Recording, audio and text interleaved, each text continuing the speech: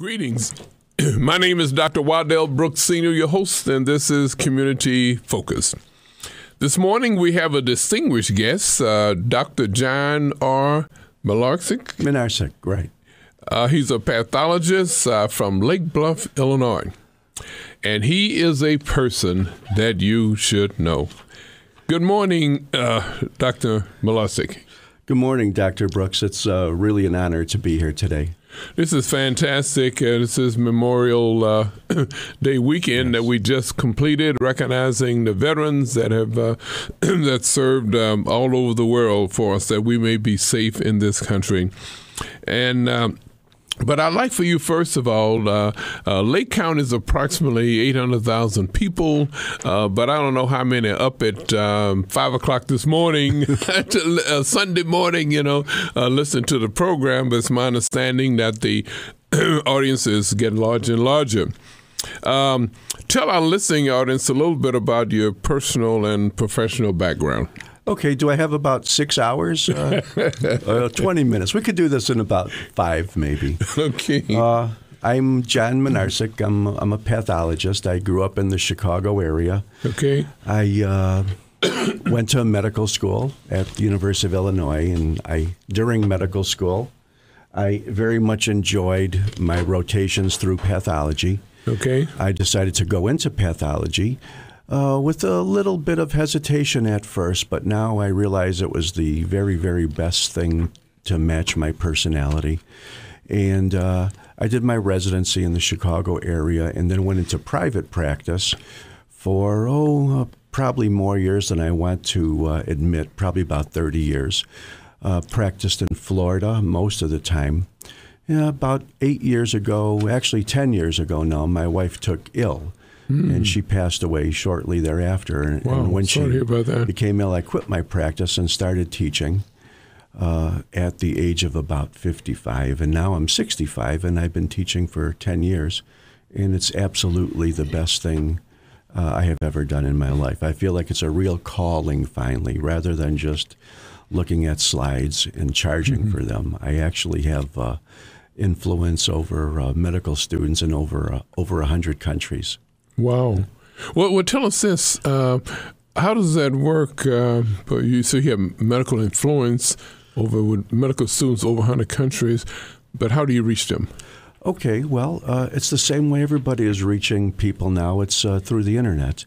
Okay. When I taught here at the local medical school, Chicago Medical School, I noticed that every year it was kind of repetitive. I would be showing them cases in the anatomy lab or showing them things under the microscope or teaching a course in a classroom where I'm walking around in an auditorium. And I thought, wouldn't it be nice if I just connected my microscope to the internet and I showed everybody the slides under the microscope online, make some movies, and do the same thing not only for microscopic course called histology, but a course in pathology, which is the single most important course that students take in medical school, because it combines the basic sciences of biochemistry, genetics, anatomy, histology, and connects them with clinical medicine or the science of human diseases. So I made a whole bunch of movies when I was at the medical school. It's almost up to 1,000 by now. And I put it online, and I just felt like it was a good thing to do. I would basically talk into a microphone like I am now while I'm looking at the slide, and I had a pointer. I was able to point out under the microscope what this cell was or what this tumor was or how this tumor was behaving or why this colon was not normal, why it was inflamed or had a tumor or something.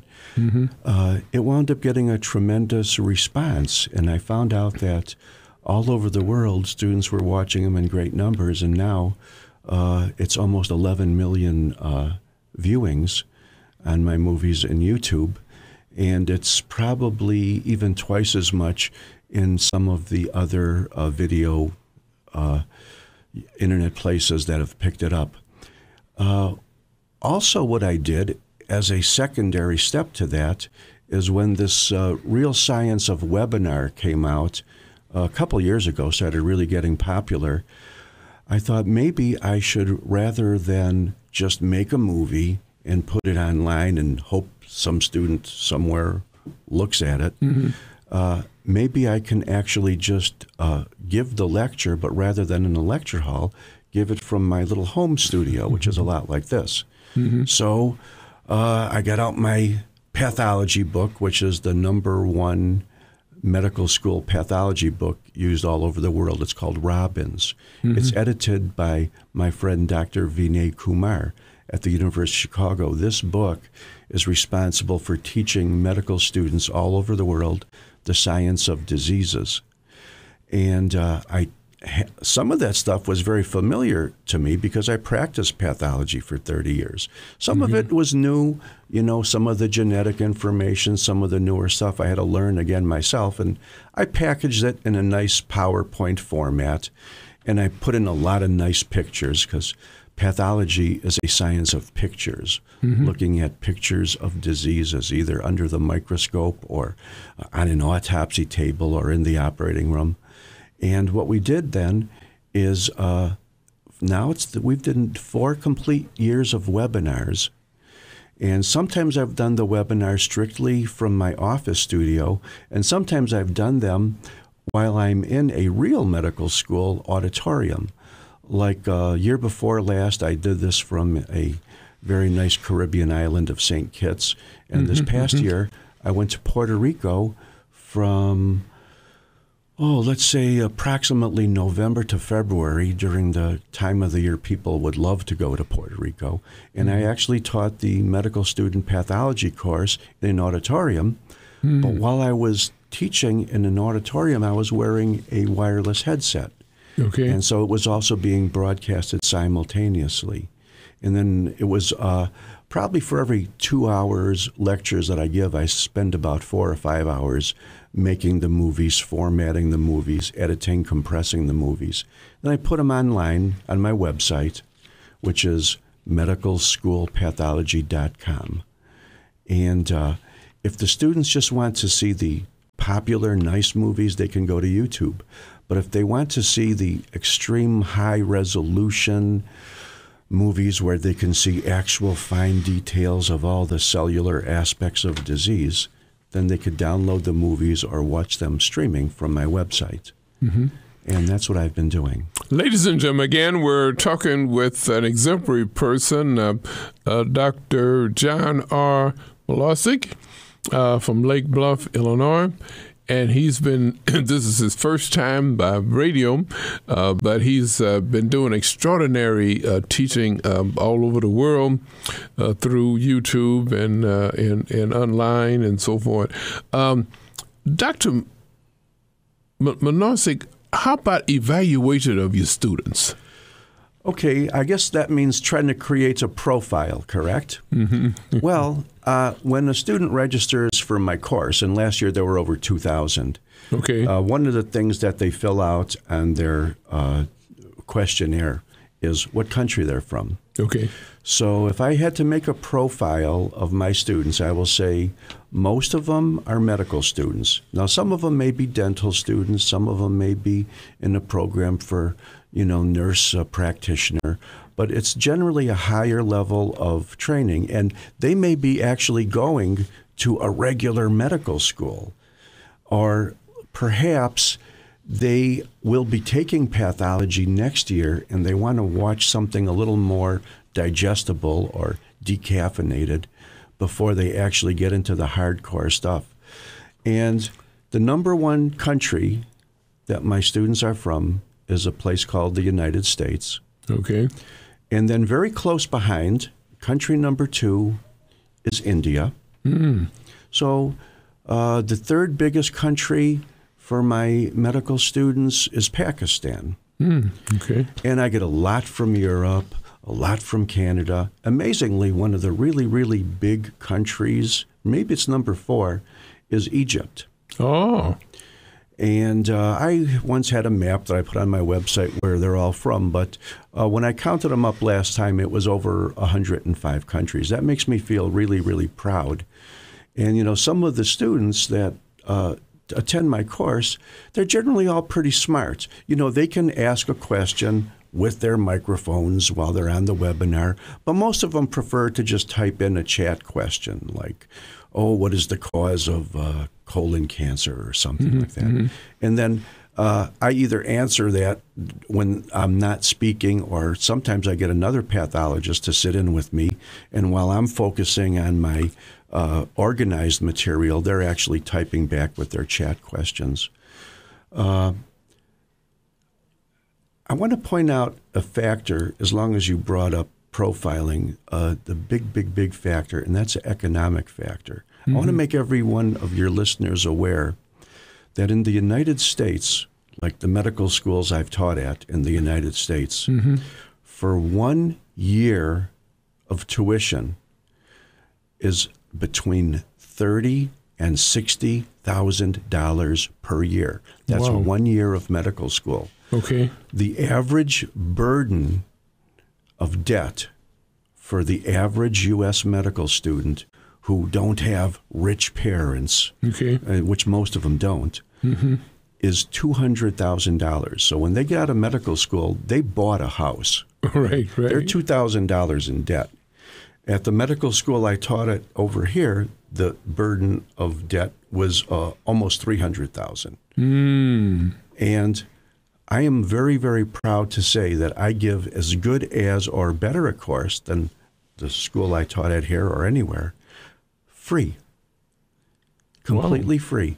I don't have ads. I don't take PayPal. I'm not a ka-ching doctor. Give me your Visa number. I don't walk around like a prostitute looking for sponsors. I don't have flashy ads on my website. It's just something I've decided to do free now that I'm an old man of 65, and I have had such a wonderful life financially as well.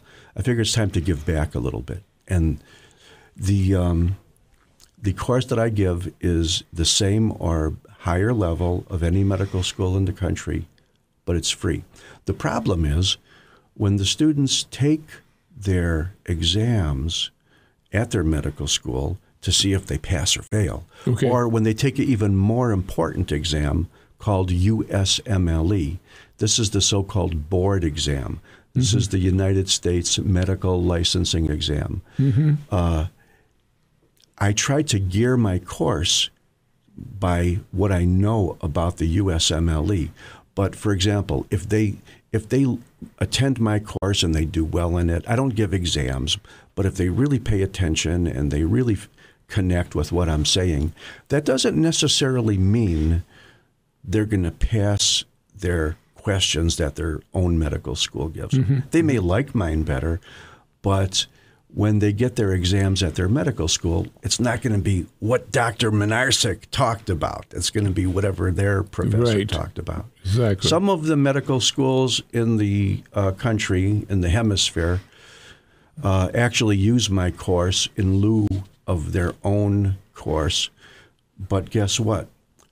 They don't give the students a tuition rebate. Okay. And they don't give me any money either. Ladies and gentlemen, Dr. Minarcik is the creator of the world's first free real-time global complete medical school pathology course. That's course. Correct. The first. That's correct. This is fantastic. And I thought the Lake County really should know, how does a person enroll in your course? You know, how do they make contact with you? I have on my YouTube, when you put up a movie on YouTube, if somebody likes it, they subscribe to it. Okay. Now, out of the 11 million times my movies have been seen on YouTube, I wound up collecting, as of today, I just clicked over the 17,000 subscriber mark. Okay. So I make a little movie in, let's say, August, and I say, okay, kids, the new course is going to start on, the Tuesday after Labor Day. And then they show up, by the hundreds. Okay. And then I noticed that they generally can tell their friends about it. Maybe their school does not advertise my course. That's the one thing that they don't do. Okay. But I'm pretty widely known on the internet for teaching pathology. Word gets around. And another thing that I've noticed is that my first few sessions, I'll have maybe a couple of hundred students. But as the year goes on, that tapers down to like about 100 or less, maybe 50. Mm-hmm. And sometimes when you're a professor in a medical school and you see your attendance go down, you get a little bit sad. You think, am I saying something wrong? But I noticed that as my online real-time attendance goes down, my movies go up. Mm-hmm. So if I have 2,000 registered students, most of those people are going to be watching the movies at one time or another. Why? Because it's at their convenience. When you go to a medical school, they don't give the lecture when at 2 a.m. while you're having a beer, sitting on the couch with your girlfriend. They give it at 10 a.m. You have to show up. You have to put on clothes, shave, fight traffic, Mm-hmm. Hope you don't get a ticket from the campus police. But with mine, they could be listening to it from their iPad, or they could just be watching the movies. Wow. Tell me, though, you were a director of pathology course, the Scholl School of Medicine at Rosalind Franklin University, too, right? Right. And the course that I gave there was not that different from the one that I give now, but it was given while I was in an auditorium. Okay. And they had a big projection monitor in the back of the auditorium. And we had pretty good student attendance. You can't force a student, or you can't take roll, you can't take attendance because, we're doctors. Mm-hmm. We're not hall monitors, we're doctors. Mm-hmm. If people are not coming to your class, you can assume maybe they're getting their education elsewhere. Or in my case, I know they'll probably be watching my movies. Okay. Or maybe they're in their research lab, working on a Nobel Prize, rather than listening to Dr. Minarcik. I'm quite familiar with David McKay. He was a curator. That's correct. Yeah, David. Good man. He's retired now, but very good man. We had lunch together several times, so that's fantastic. Well, it's a small world, though. Well, tell us about. I noticed that you observed you making several visits to the North Chicago City Council meeting.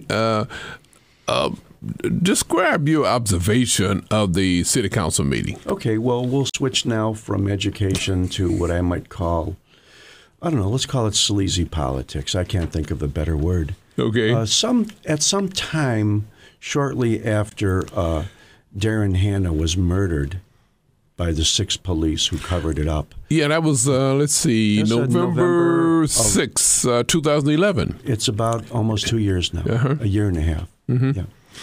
I went to a city council meeting to find out what it's all about, and I was shocked, and I'm still shocked because I'm still going to the meetings regularly. Okay. That a man was beat to death to the point that his own mother couldn't even recognize him. Similar to the Emmett Till murder in Money, Mississippi, and that was probably 1955, I believe it was. Yeah. Mm-hmm. And in going to the meetings repetitively and regularly, I saw nothing but extreme protests of screaming and injustice and marching. And I saw a mayor, Rockingham, who just sat there with a grin on his face. Wow. I saw a former coroner who actually issued a false diagnosis. Undetermined, he said. He called, a boy gets beat to death to the point where his mother can't even recognize him, and the coroner calls the manner of death undetermined. Mm-hmm. And then, of course, when we had Dr. Rudd finally come in, a real doctor, a real pathologist like myself, he tried to straighten the whole thing out. But I'm looking at the mayor, I'm looking at the chief of police, I'm looking at the state's attorney, who are just turning their heads the other way. Okay, Dr. Brooks, that makes me sick. So just as though I vowed that I would never charge a medical student a penny to learn medicine from me. I also vowed I will never stop going to the North Chicago meetings until I see the murderers punished. Okay. I mean, I can't believe this is America. I can't believe, I'm just still astounded. I was talking to you a little bit before the show. I went a little ballistic out there in the hallway, and I would, if you have listeners now and I would like to say something, I would like to say, please support the fact that a family here has had their son beaten to death by the police, and the whole incident was covered up with lies for the last 2 years at the highest levels. The police chief, the mayor, former coroner Yancey, and now the current state's attorney Nurheim. They seem to pretend like it never happened. Amazing. What do you? This is America, Dr. Brooks. What do you do about something like that? Mm-hmm. In Mississippi, things like that happened, and nothing was done until the civil rights laws were passed. But now this is a different age, and we expect different because we have civilized people now running our government, running our police department, and running our state's attorney's office. And the former state's attorney says reasonable and proper. Was it reasonable and proper? Reasonable force was used in handling Mr. Hanna, and he died. He was beaten to death, and the former state's attorney, Waller, called that reasonable force. Well, I would like to show him the picture of Mr. Hanna with a face that didn't even look like a face, eyes popping out. His own mother couldn't recognize him. And I'd say, if this is reasonable force, Mr. Waller and Mr. Nurheim, what is your definition of unreasonable? Speaking of politics, though, the information was submitted by the mayor and city council to the attorney general's office, Lisa Madigan, and but no word has been returned. So I wonder, are they making this a political issue now, too? Well, I am not a big fan of the way feds do things, but they really have no reason to rubber stamp the local dishonest politicians in Lake County. And I still have a faith that they will do the right thing. And the last time I visited Mr. Nurheim, I didn't say much, but I said, do the right thing. Okay. I'm still giving them the benefit of a doubt, but it doesn't look good because now we still have 6 policemen who haven't even been suspended pending the investigation. They're out crippling more people on the streets. Ladies and gentlemen, Dirty 6. We're talking with Dr. John Minarcik, outstanding person, teaching a course, pathology worldwide through YouTube, and that for free of charge to any student that may want to enroll. He's also changed gears, and he's taken time to come to the North Chicago City Council meeting, which you have been reading about and hearing about, the murder of Darren Dagwood Hanna of the city of North Chicago, policeman 6 that beat him to death, unrecognizable by his mother. And his mother is asking for justice. Now, she's filed a civil suit, and she'll get maybe a couple million, several $7 million from the civil suit that the insurance company will pay, and North Chicago would take a chance on losing the insurance company or paying higher rates as a result. But the civil suit is taken care of by Attorney O'Connor. But she's asking for justice that the 6 policemen were never suspended or taken off the force until the case is resolved.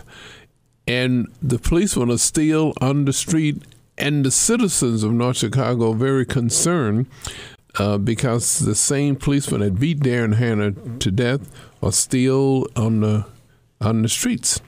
And the citizens are just praying that this never happen again. Dr. Minarcik, it appears that the police operate on their own with limited training. I think we had a investigator, Peterson, Ralph Peterson Jr. Right. Yes. He's investigating and brought all the material. Really, the material came back from the police department.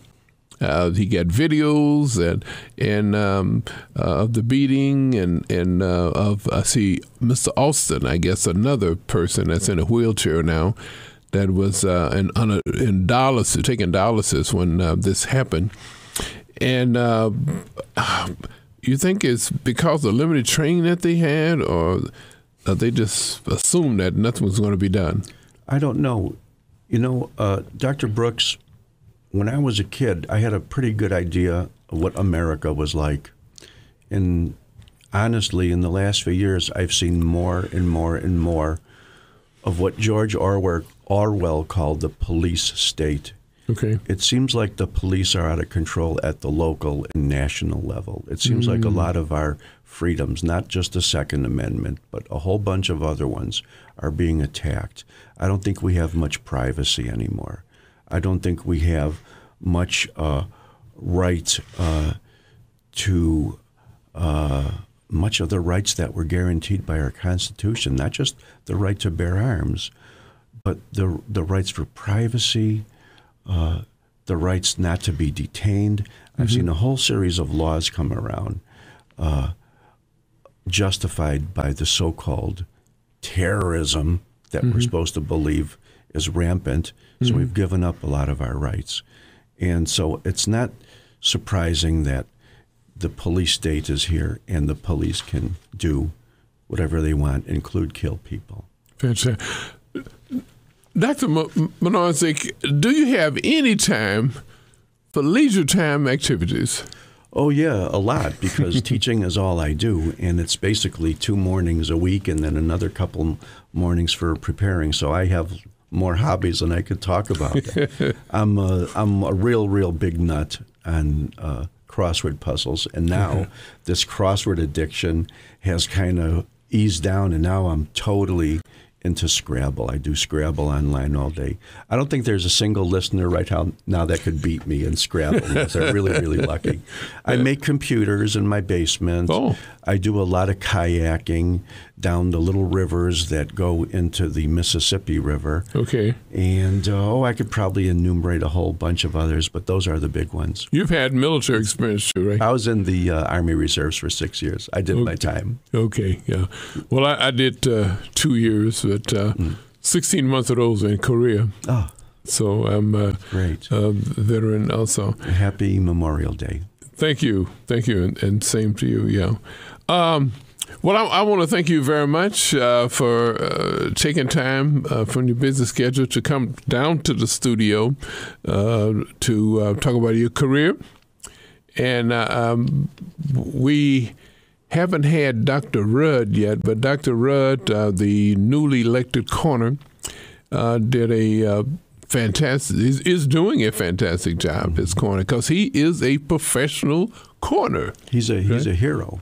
Dr. Rudd is in a position in his life where there's nothing that can stop him from finding the truth.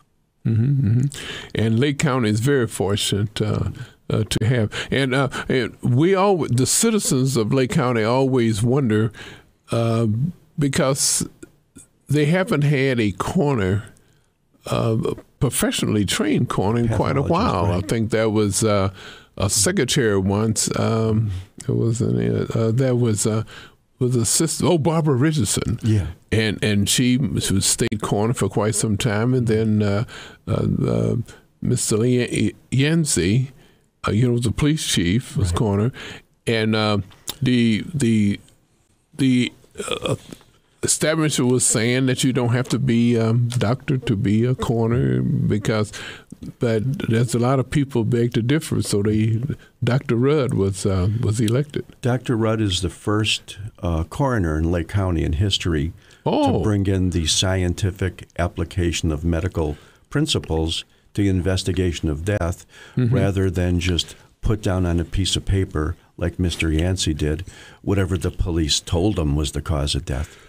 Dr. John Minarcik, pathologist, Lake Bluff, Illinois, thank you very much for stopping by the studio and sharing your expertise with Lake County citizens. Ladies and gentlemen, this has been Community Focus. My name is Dr. Wandell Brooks Sr., your host.